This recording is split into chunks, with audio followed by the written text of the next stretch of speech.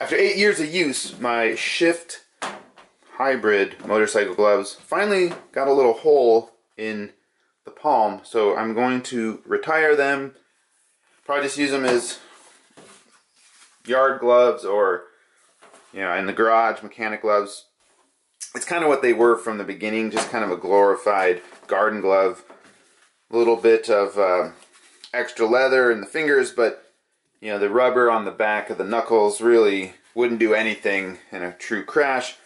The fingers had some additional pieces. The glue has come off over the years.